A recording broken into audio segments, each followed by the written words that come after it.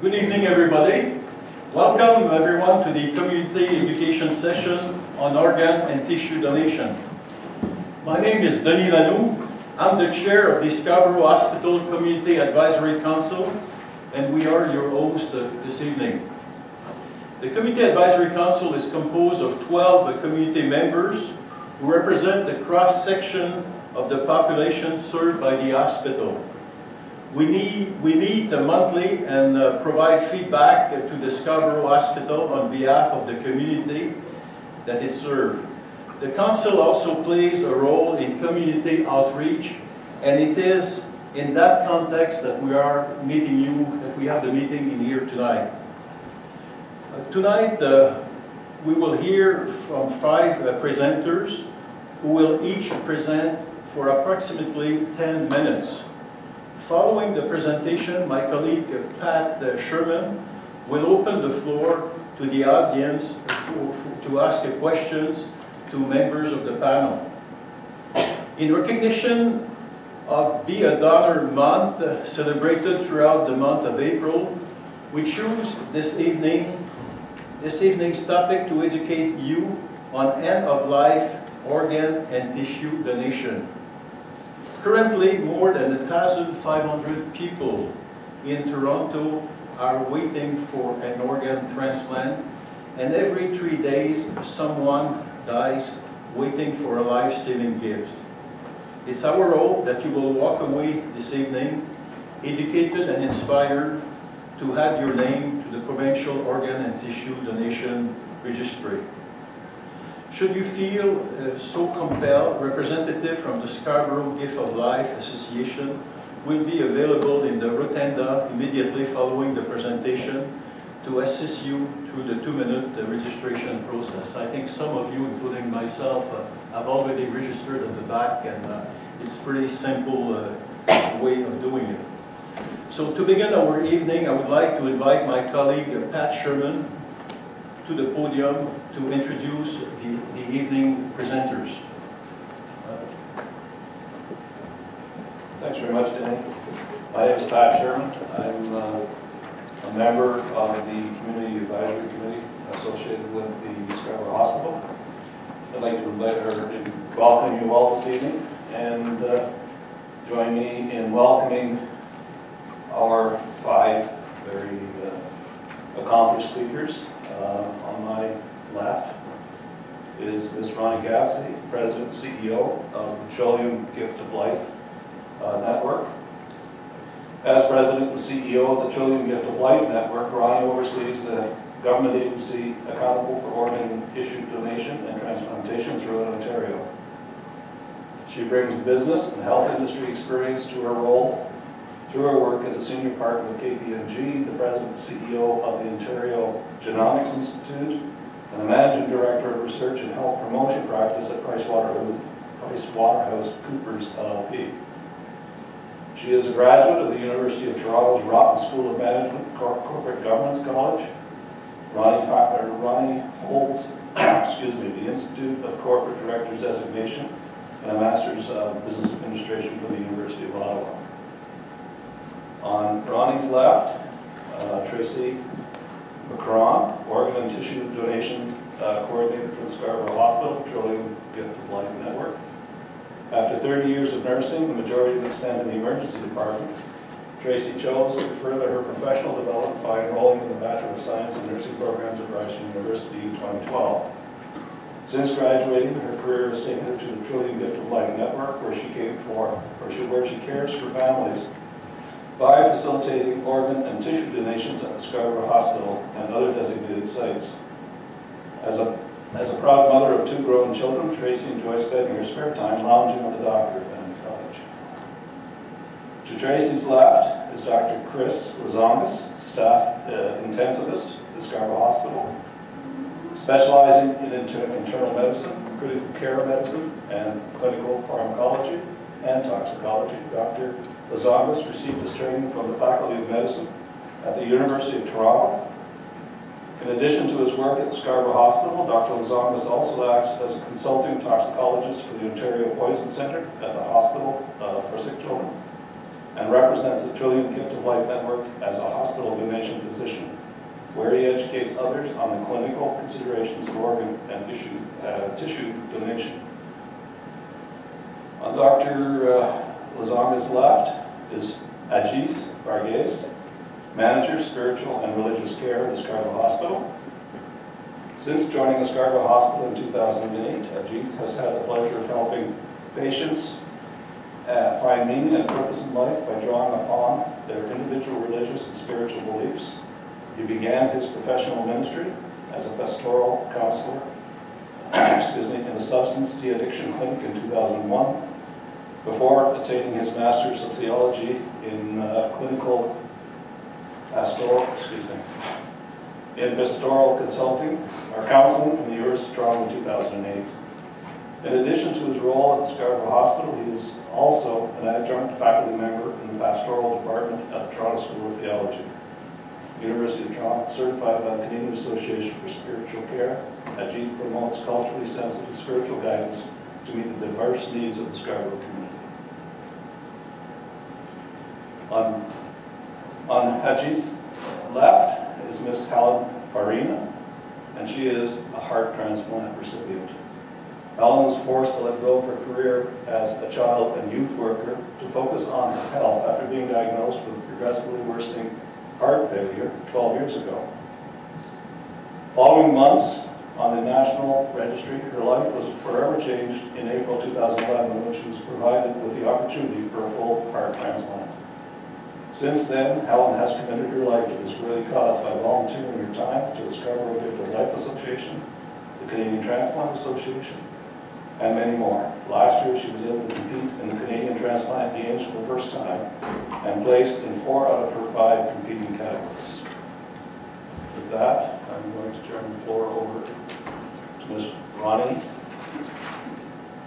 Gasty. Thank you.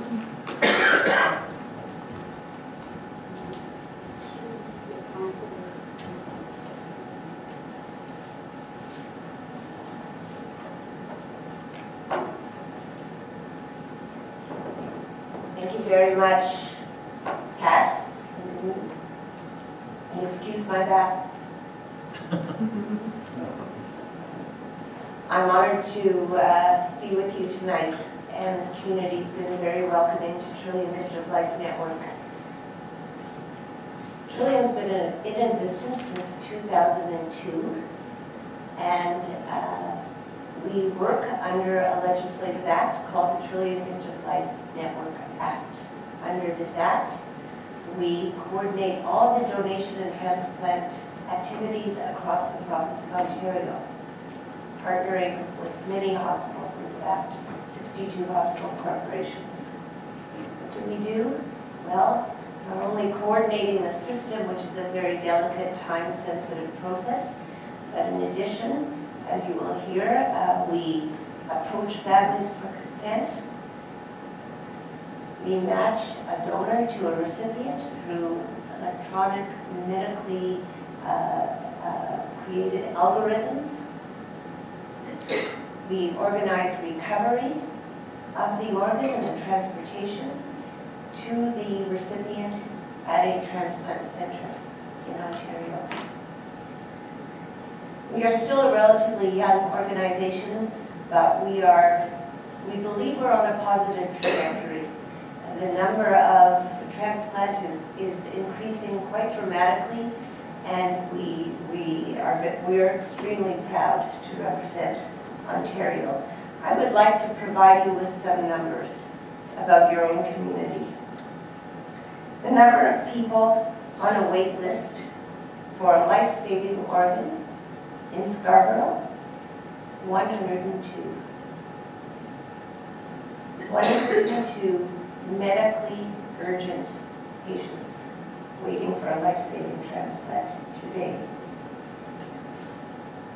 The number of transplant recipients, those people saved by the gift of life, currently living in Scarborough. If we add up over the last 5 years, there are 200. The number of organ donors from the Scarborough Hospital over 5 years, add up to 17. Because one organ donor can save 8 lives, that becomes 289 saved lives through donors from the Scarborough Hospital. The number of tissue donors, tissues being eyes, excuse me, bone, skin, heart valves, over 5 years. And keep in mind that white tissue donor can save 75, or enhance 75 lives.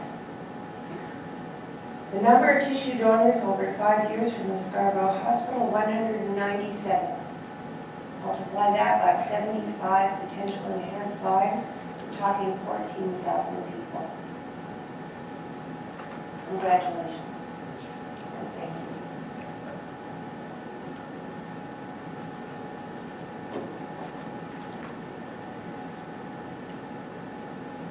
We have many partners who work with us across Ontario to make this all happen.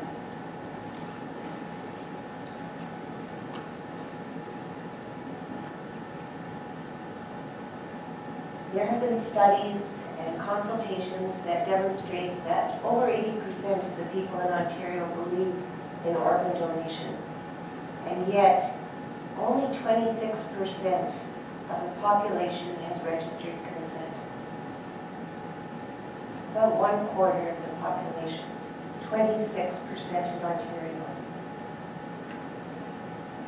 What is the registration rate in Scarborough?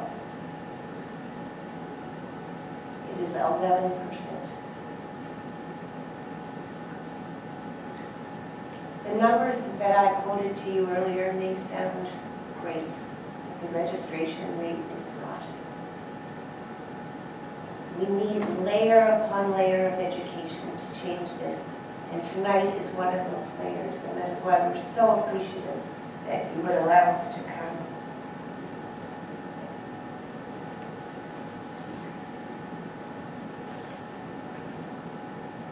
Why don't people register? That becomes the big question.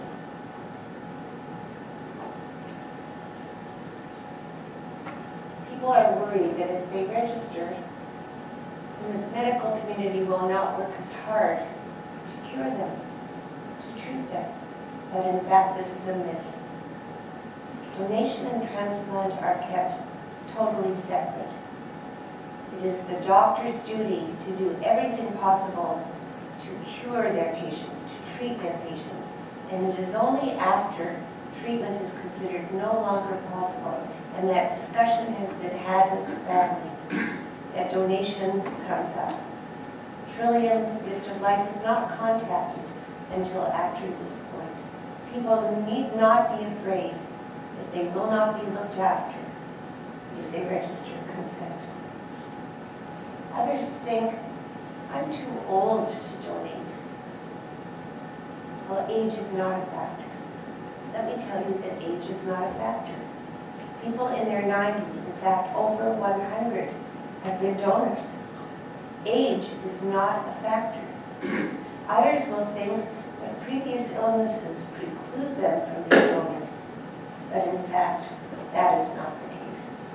Every one of us is a potential donor and will be tested for medical suitability. Leave that up to the doctors. Consider yourself medically suitable. Leave it up to the doctors. There is no previous illness that precludes you from registering consent. Others think, how can you ask a family to donate their loved one's organs? They're in the depth of despair. It is a cruel thing to do. But let me tell you from my experience that one of the most amazing phenomenon is that donor families come into my office to say, thank you. Thank you for softening our grief. Thank you for making something positive about this trauma that we have experienced. Thank you for allowing our loved one to leave a legacy. Donor families appreciate being asked to confirm their loved one's wishes to donate.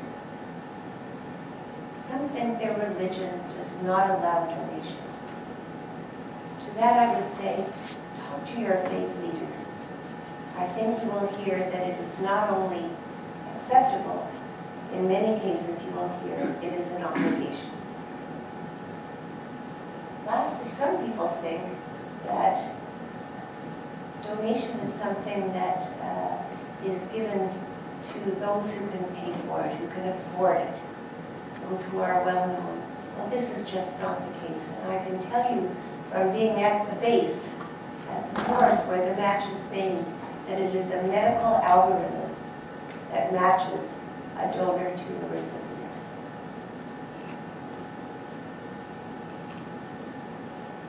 Why does registration matter? When a family knows of their loved one's wishes, they almost always consent to donation. When they have no evidence of what their loved one wanted, the consent rate goes down to 50%. There is only one guaranteed way of making sure your family knows your wishes, and that is to register consent. To formally do it, you can go to beadonor.ca. If you have a phone, you could do it right now on your phone. It takes less than 2 minutes. All you need is your OHIP number, and you need to be 16 years of age. If you can meet both of those, you can register consent. That is the only guaranteed way. As I mentioned today, 26% of Ontarians have registered, and only 11% of the eligible Scarborough population. There are 3 ways to register. You can go to beadonor.ca.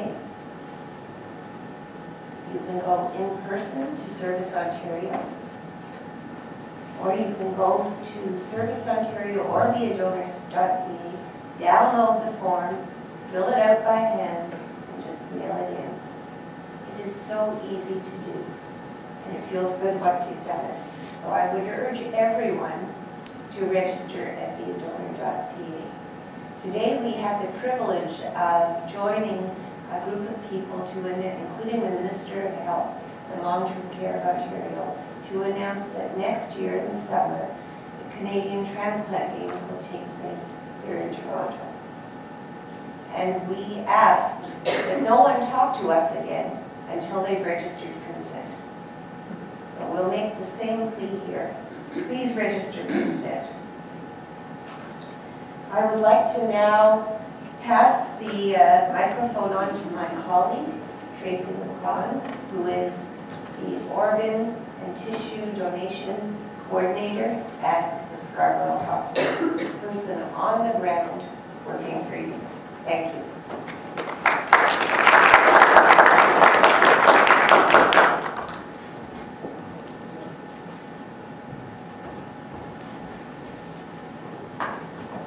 Thank you. Thank you for the opportunity to come and speak to you this evening about a topic that I am both personally and professionally absolutely passionate about. I'm going to spend a bit of time, we're going to talk about my role as an organ and tissue donation coordinator and what that means.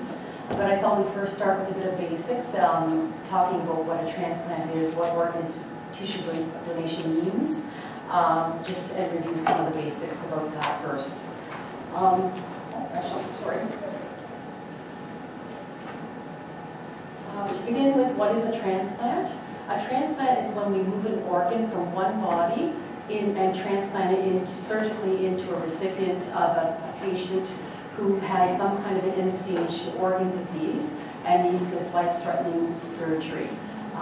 Who needs a transplant?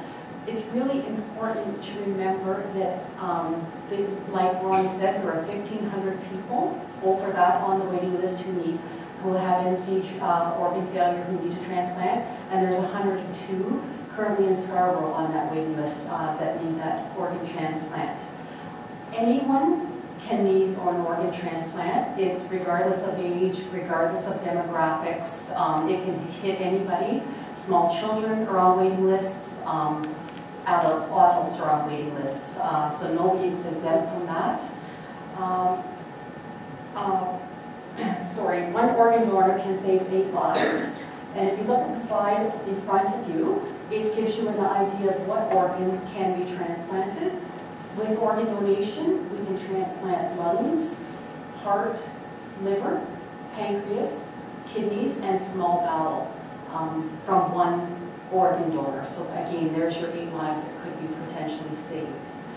We also have the potential of donation for tissue donation. I think when people think of tissue donation, they automatically think of skin, which is quite understandable. But when a family gets a phone call from Trillium requesting the possibility of tissue donation, they're talking about more than the skin. Skin is so important because it saves the lives of burn victims by covering that skin and preventing infection and pain from weeping away. But it also is the gift of sight. One donor of tissue can give the gift of sight to 2 patients. And I think you met a patient out front there currently that received eye donation years ago and has certainly been very supportive of our process since then. So it's not just eyes and skin, it also is heart valves.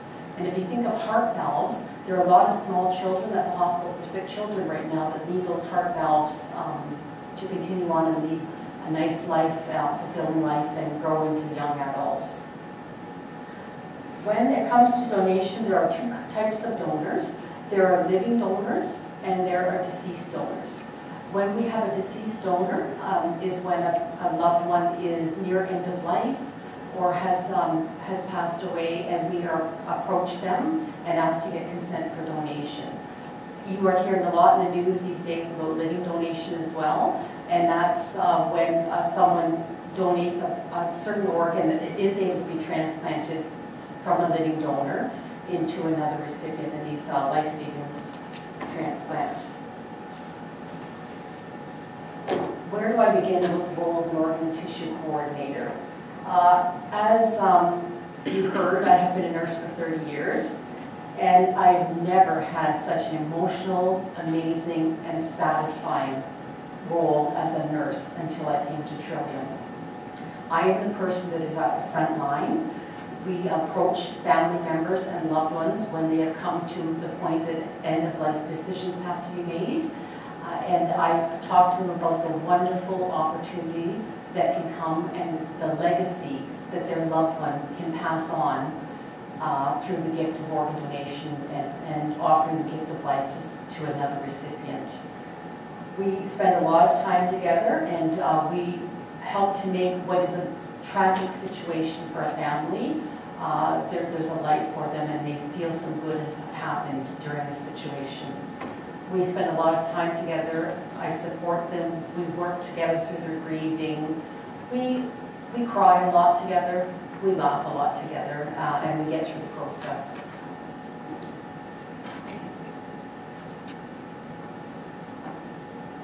This is one of my colleagues from the Scarborough Hospital, one of the charge nurses there, and is showing you how she is making the call to the Trillium Gift of Life Network. I spend a lot of time actually educating frontline staff as well, so that they know when the triggers are and when they should be calling the Trillium Gift of Life. She is calling into our provincial office. It's in downtown Toronto. It's open 24 hours a day, 7 days a week. And she is calling in, and they will screen, ask her some questions about the potential donor, and then they will arrange to have a coordinator like myself come on site to meet with the families and speak to them about the opportunity they have to donate and to get consent from them. We are specially trained, and that's why it's asked that the coordinators actually come on site and approach these family members, because we have the answers to many of the questions they have and the misconceptions that Ronnie was showing you, that we can help families through that decision process. We also have access to that decision when patients have signed up online through Service Ontario or through viadonor.ca, and we have their donation preference. We can often share that with family members, because unfortunately it's not something family members often talk about. We certainly encourage those conversations to happen more often so that we can let them know that they did sign up at that time and get consent to move on through the donation process. After we get consent, my role continues on. We stay on site and we support the families through the entire process. We support the team. This is Dr. Klasky, who is our former donation physician at the Scarborough Hospital, and one of our colleagues as well. And I stay on site with them, answer the questions, work through the process, and I'm kind of the go-between between the family members and the staff at the hospital and the staff in the Trillium Gift of Life Network and the transplant teams to help coordinate that process to make sure that we have a successful donation occur.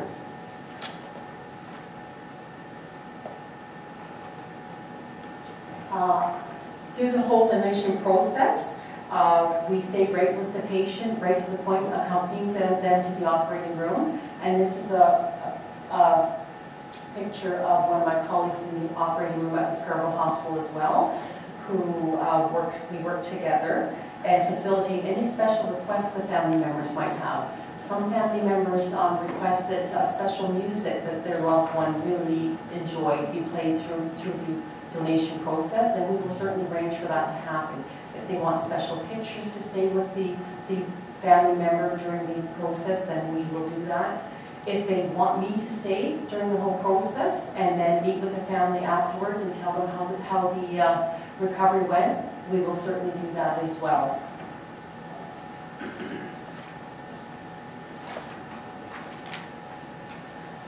Benefits of donation, certainly benefits to the recipients. They receive the gift of sight, they are able to get a heart transplant and go out and enjoy the activities of life and be with their loved ones. Those are the obvious benefits of donation. But the benefits to the family are absolutely huge as well. And as Ronnie mentioned, we hear often from family members. They will give us a phone call, they'll drop into the office just to tell us how grateful they feel and how the decision process was difficult at the time, but after everything was said and done, they feel very proud that their loved one has been a hero and has lived on through that legacy that they've given. And as one of our donors has said, as hard as it was to lose our son, the decision to donate was easy. He saved lives and in essence continues to live on. We were and are proud of what he and we were able to do. Thank you. I'm going to pass it on to my co-worker, Dr. Crystal Zongas, who we work together at the Scarborough Hospital through the donation process.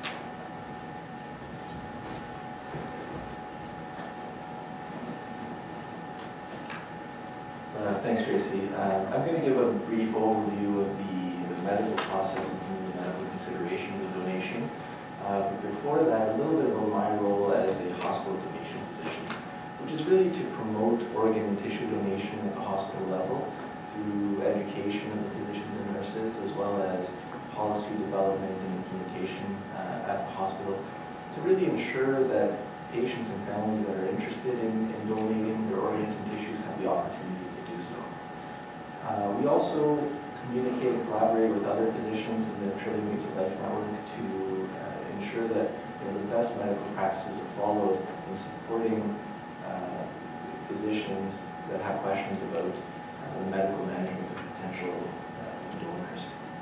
The most important is really to foster a culture that's supportive within the medical staff in the hospital, that's supportive of providing this opportunity for donation, because I think it's very important for the families, and we'll hear a bit more about that later.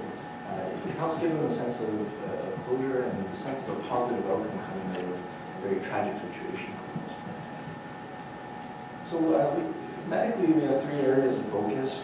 One is the donation after neurologic death, and more recently we also have donation after cardiac death.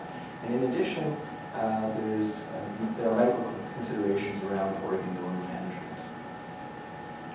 So donation after neurologic death or brain death is historically been the usual pathway to organ donation. This happens in the case of a catastrophic brain injury that causes complete and irreversible damage to the brain. So patients no longer have the ability to regain consciousness or even have some of the brainstem reflexes that maintain purposes of donation, we have to have 2 physicians to confirm the diagnosis of neurological death, because we certainly don't want to make any mistakes around this process. And after donation, after diagnosis of neurological death, if the family consents to donation, the donor continues to receive organ support in preparation for donation. So the usual conditions where neurological death can occur are things like prolonged cardiac arrest, where the heart is not beating, not sending enough blood and oxygen to the brain, or severe head trauma, or massive bleeding into the brain. And commonly this actually happens in often young patients that really exacerbates the tragedy to the families. More recently, the pathway of donation after cardiac death has been developed, and that's been available in Ontario since 2006. Interestingly, it was actually developed in response to a family's request for donation in a patient who did not meet the usual criteria for neurologic death. The family was so passionate about providing the opportunity for their loved one's organs to be donated that they helped put pressure on the medical staff and ultimately led to donation of that patient's organs. And this is very important because it provides the potential for more individuals to donate their organs, even if they wouldn't have been able to donate under the older, more established pathway. So again, similar to donation after neurologic death, after the decision is made by the family to withdraw life-sustaining therapy, they're then approached for consent or arrangements are made for donation after withdrawal of life-sustaining therapy occurs. So depending on which pathway the patient falls under, whether it's neurologic death or cardiac death, either once neurologic death is declared or the family has decided to withdraw life-sustaining therapy, a coordinator like Tracy will approach the family to discuss the possibility of organ donation. And if the family consents, then we continue treatment of the patient to support organ function and donation. And the kind of treatments that we continue are essentially the same treatments that we were using beforehand to keep the patient alive until the patient's ultimate outcome became clear.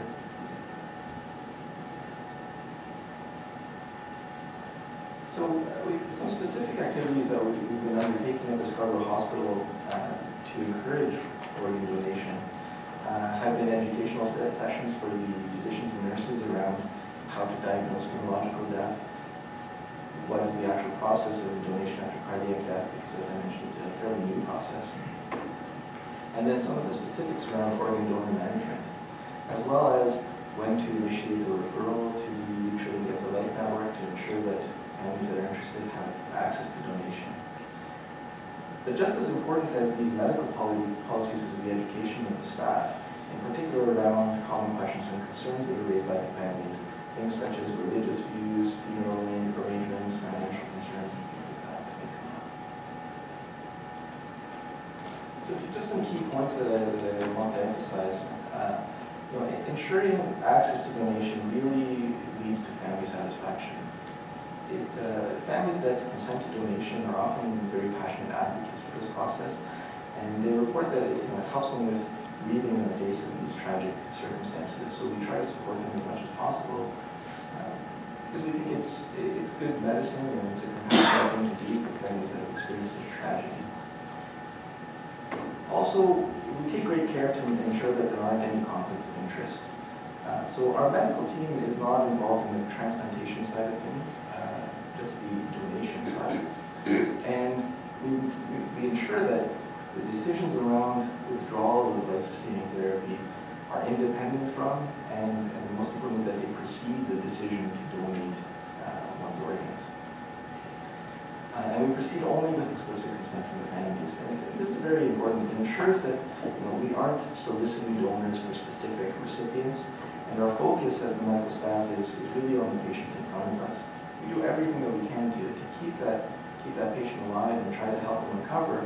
And only when it becomes clear that that's not going to be possible do we even approach the families for donation. And like I said, it's really in the face of these tragic cases that we're trying to provide the opportunity for something positive to come with them. And almost invariably, families that do go on to donate come back and thank us for our help with getting through the grieving process. So I'm going to turn it over to our next speaker, G. Fergus, to talk a little bit about spiritual and religious aspects of donation.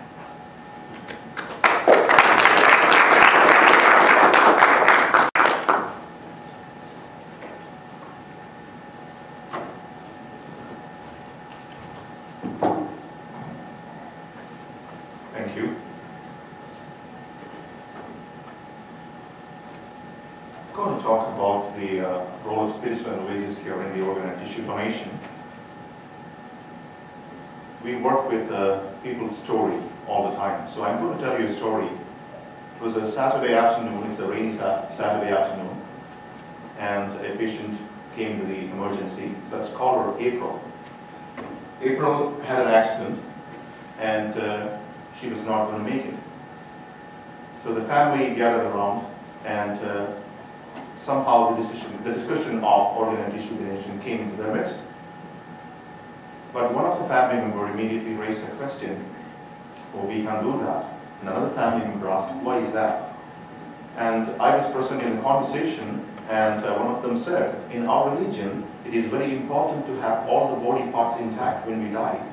Only then we will be going to heaven. And it was a very significant belief. But we were able to resolve or find solution for that belief or find ample information for that belief within a short period of time. So I want to let you know that when people are ill or dying, culture and traditions and religion become or regain very big importance at that time. And religious beliefs and practices. People ask in the story of April, as I said, what does my religion say about this? Or is there anything I can do according to our religion? And then they talk about spiritual beliefs and meaningfulness. What does this mean to me? How is my life shifting now? Or how can I make my life most meaningful when I cannot be happy anymore? And then they also talk about cultural values and norms. They consider cultural values and norms. If they are making a donation, they will ask, what would others think of me? Or would it bring pride or shame to me or my clan or my family? Or what are the usual practices in my culture? People who consider these. So the dying process, withdrawal of life-sustaining therapy and organ and tissue donation needs to be addressed with sensitivity. And we provide, spiritual and religious care, provide 3-step support during this time. And the first one is called decision making. Exploring the desire behind the consideration. Why do you want to do this? And we work very well with Tracy on this. If anybody expresses their wish to have the organ donation or tissue donation, we immediately contact Tracy. So we work very closely in this. Exploring the desire behind the consideration. Why do you want to do this? So one of the family members said, a young mother who was losing her husband, she said, I want my children to be happy about their dad when they grow up. So there is a reason behind it. And another person said, she always liked to help others. So her soul would be happy if we do this. And we also do clarifying doubts and answering questions with related to spiritual and religious beliefs.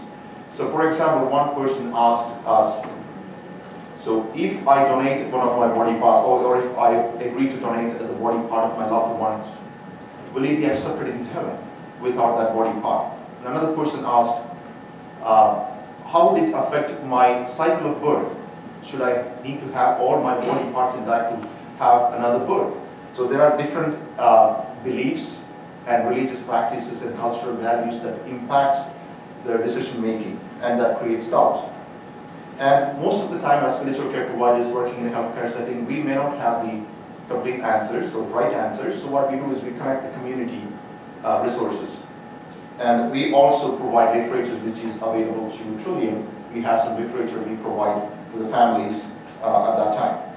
And the second step is during the procedure, sometimes when a loved one is undergoing the procedure of organ donation, or in that procedure, we create rituals if requested by the patient or family. Sometimes, as Tracy mentioned, having a specific music or creating a specific space for them to share the memories of their loved one. And in one of such discussions, one family member said, as I mentioned earlier, that she always liked to help people, so having this donation would make her soul really happy, and she will continue to live on among us. And we also provide sustaining presence, as Tracy mentioned. Tracy is one of them that provides sustaining presence, and spiritual and religious care providers, as spiritual and religious care providers, some families request for our continuous presence, and we provide them at that time. And our another support is post-procedure therapies. So grief counseling or emotional support to the donor or family members, whether the family is, whether the donor is alive or deceased. Sometimes the family members or the donor itself needs continuing support. Grief counseling, we provide that. And support for the recipient with the transition to new meaning-making process. So immediately the recipients find that, this is a new life for me. I have a new lease on my life. So how do I want to live this? They became very grateful in their life. They want to take their life in a new direction, want to help people, want to live in that reverence, the new reverence they have towards their life. So we support them in the transition to that new meaning-making process. And we also continue with the spiritually integrated therapies that we usually provide at that time, both for donor's family, and for the recipient and recipient's families. We also help them to connect with community resources if desires. So sometimes, because of the limitation in the hospital, we will not be able to provide a continuous support once they are discharged from the hospital. At that time, after receiving permission from them, we usually connect them to the community services. We provide referrals to them. And in conclusion, I want to say that when faced with the decision of organ and tissue donation during the trauma of a loved one's death, a person's religion or spiritual belief suddenly becomes very important. And as the decision is being made, the question arises, what is my religion's stance on organ and tissue donation? And most of us are not aware of our own religious group's doctrine and position regarding the organ and tissue donation. So as a result, the decision maker often looks for a faith leader or a hospital spiritual care provider for an informed answer. And in Scarborough Hospital, as always, we are committed to provide an outstanding care that meets the unique needs of our patients.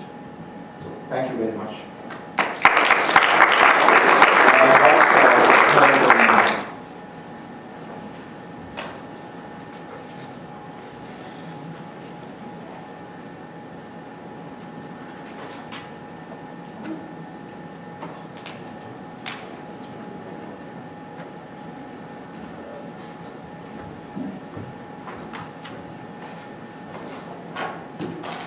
Good evening, everyone. And I thank you for this opportunity to share the story of my victory. Just over 4 years ago, I received a life-saving heart transplant. This roller coaster journey of mine began back in July of 2003, when I was first diagnosed with congestive heart failure caused by dilated cardiomyopathy. I was experiencing progressively worsening shortness of breath for about a week or two. At the time, I decided to self-diagnose, as I foolishly did back then. I thought it had to be allergies or maybe asthma, which does run in my family. Decided I'd make an appointment with my family doctor on my next day off. This was also during the SARS epidemic, which I was hoping was not the case. I eventually ruled that out, as I did not have a high temperature. At the time, I was working as a child and youth worker at a group home. I was scheduled to work the overnight shift for that weekend. I was asked to start early, about 2 hours early, because there was a new intake who needed one-to-one supervision. The evening was basically uneventful. However, sometime after midnight, it became extremely difficult to breathe. I couldn't find a comfortable position in which I could breathe, except for getting down on my elbows and knees. As the evening progressed, I realized that something was seriously wrong. At about 2 a.m., I called Telehealth Ontario. After answering just a few questions, I was told that I had a medical emergency and they were sending an ambulance for me. My immediate response was, no, I cannot leave. I'm alone here with 8 kids. They insisted that they were sending an ambulance for me. I had, in the meantime, managed to reach the on-call manager, who arrived still wearing her pajamas when they were greeting me out the door. A policeman did show up just in case I had no relief. I was rushed to the Scarborough Grace Hospital, where after undergoing a number of tests in the ER, I was informed that I had a heart attack.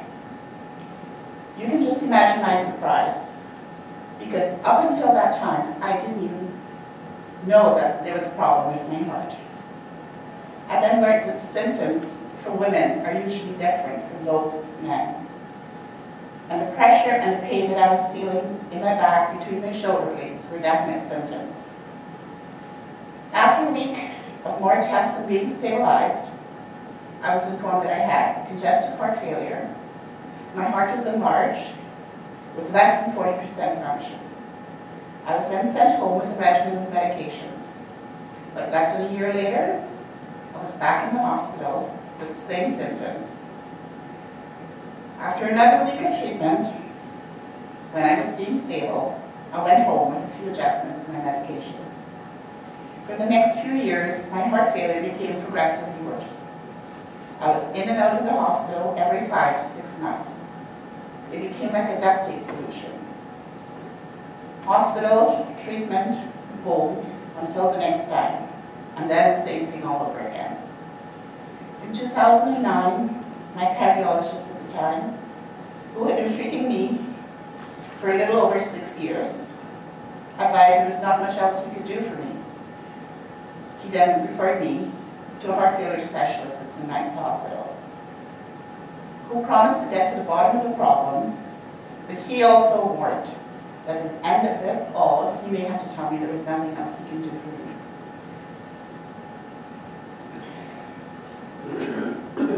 By this time, I was being hospitalized every 2 months. My heart was now functioning 20 to 25%. I had started out with 1 leaking valve, now everything was leaking. It was difficult for me to walk more than 10 steps without stopping and gasping for air. Most days were spent feeling much like a rag doll. No energy, fatigue, and exhaustion 24/7. My complexion was gray and my lips were always blue. Things that I took for granted now required so much effort. Stairs were an absolute nightmare. At least 4 nights a week, I slept in a recliner in my living room because I didn't have the energy to climb the stairs. And the couch was not an option because laying down, unless I had about 5 or 6 pillows, I couldn't lie down. I needed help showering, getting dressed. I eventually cut my hair really short because it was so difficult to lift my arm to comb my hair or even to reach for items in the upper shelves of cabinets. Couldn't do simple things like grocery shopping without someone to carry my bags. In fact, I didn't leave the house unless accompanied by someone else. In case I had an emergency, of course. I went from being the person that everyone depended on to the person who needed help from everyone. My mother had recently passed, and being the eldest sibling in a family of 14, yes, 14, I had automatically assumed the role as matriarch of the family. However, instead of solving everyone's problems, I had serious problems of my own. My siblings were so very worried because they couldn't bear the thought of losing another family member so soon after my mom's passing. Transplants don't just affect recipients, it affects entire families. After a year of more testing, med changes, and a number of investigative procedures, this new cardiologist informed me there was nothing he could do for me.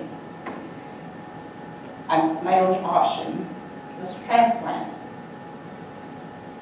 I was then referred to the transplant team at Toronto General, where I had to undergo further testing and screening to determine whether I even qualified as a candidate for transplant.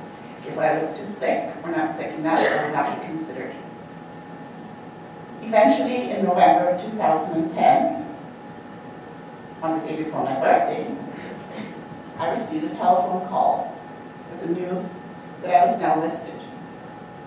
I could not believe it. I asked the person who called to repeat it. Finally, it seemed, there was a tiny flicker at the end of that very long, dark tunnel. Then came the anxiety of waiting. I was given a pager which I had to carry with me everywhere. And I was also told that I had to remain within a 2-hour radius of the hospital at all times. From that day on, every time the phone rang, I almost jumped out of my skin, wondering, is this it? Is this a call? By January 2011, I was being hospitalized at least once a month. Meanwhile, my kidneys were beginning to fail. They were functioning below 30%. And it was thought that I may eventually need kidney transplant also.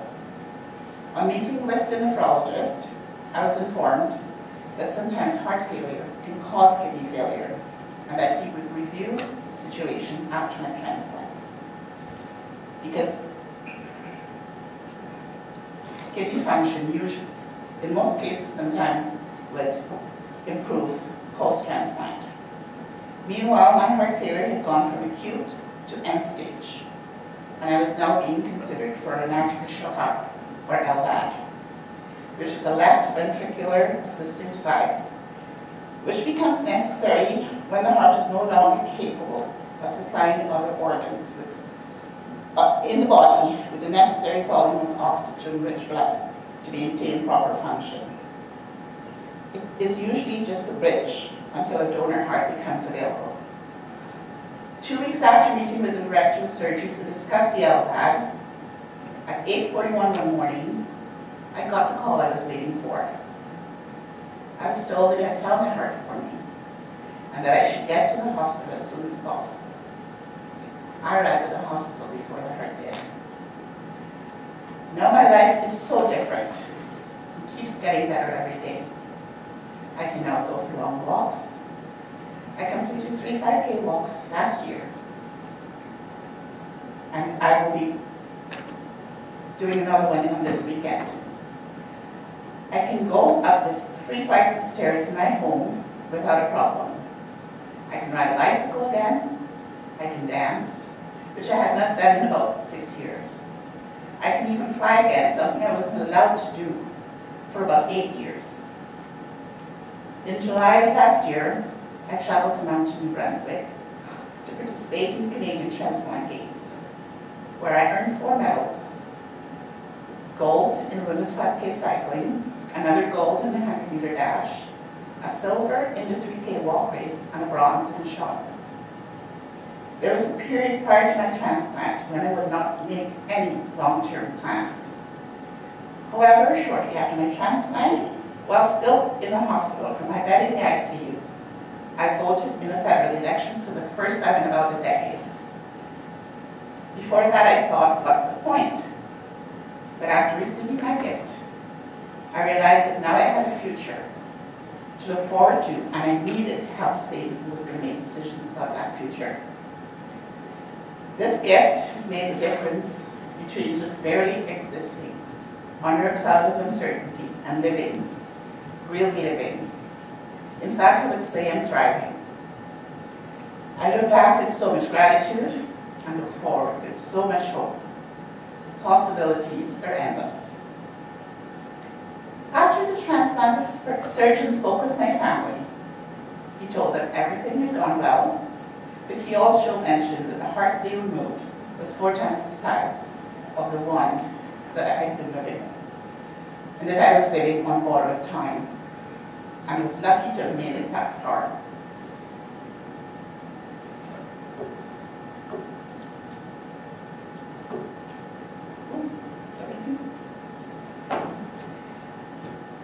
Those numbers you see up on the screen represent time. No longer borrowed time, but extra time that I've been given. Time I would not have had if not for my transplant. Time with my family and friends. Time to just live.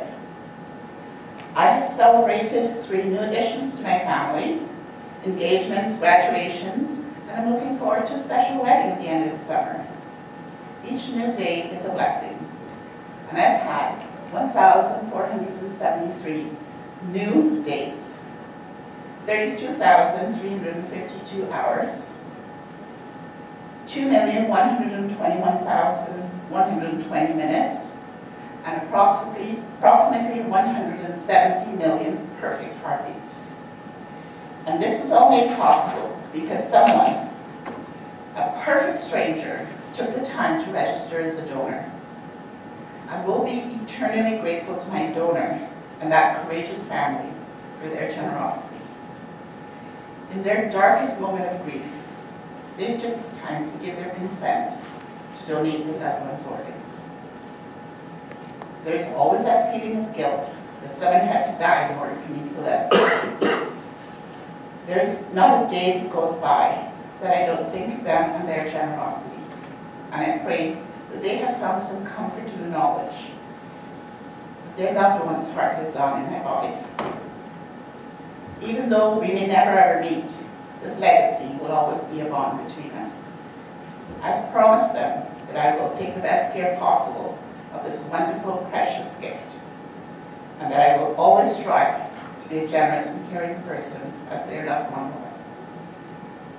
I do sometimes get emotional when speaking about my donor. My donor is a partner in everything I do and accomplish.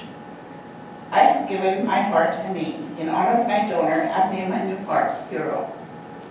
This gift saved my life, and I now refer to that date as my 2nd birthday.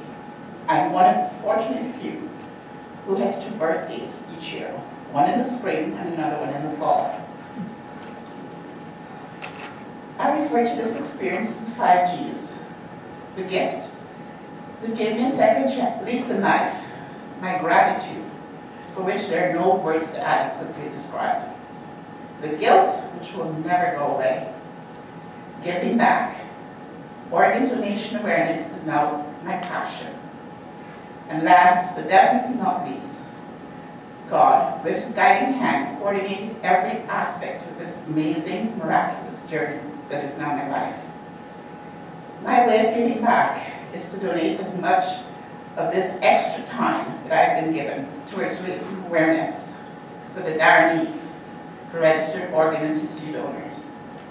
My bottom line is, and always will be, those approximately 1,500 people on the waiting list.